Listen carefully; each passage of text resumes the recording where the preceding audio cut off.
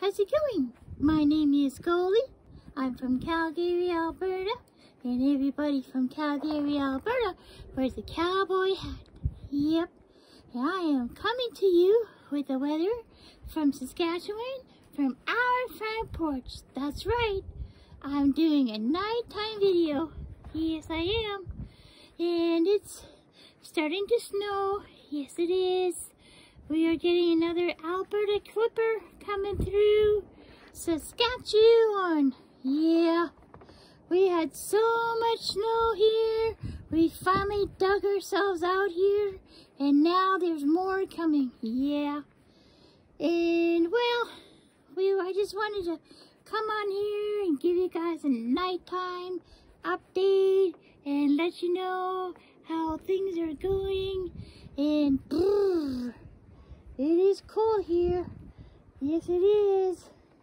We got some footsteps in the snow, a deer, and we got a stray kitty. Yeah, stray kitty came, and well, we're trying to, keep it safe. We made a shelter, but still, it's just stray. It's wild. So we put some food out and stuff. So if you guys have pets out there, could you please bring your pets inside? It's going to get very cold and windy, and animals deserve to be taken care of and have a safe, warm place inside, not outside. That we shouldn't treat our pets bad, Yeah. Well, these cats were dumped here, and well, or they just kind of find themselves out here, but I don't know. This little one's been here for a while, but it won't let us get close. But we call it and we go, here, kitty, kitty, kitty, kitty. And we put food out and stuff.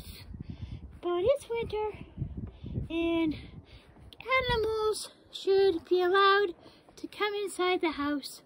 They're not meant to be outside, our family pets.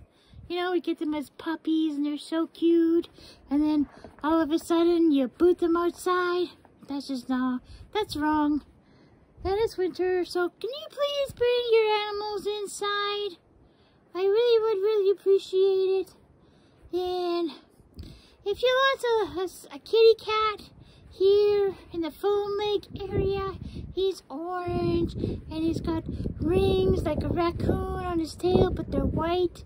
And he's really pretty, but he's hungry, and I'm pretty sure he's lost. So if you're missing an orange kitty with white rings and white patches, and well, he's pretty cute. So could you please,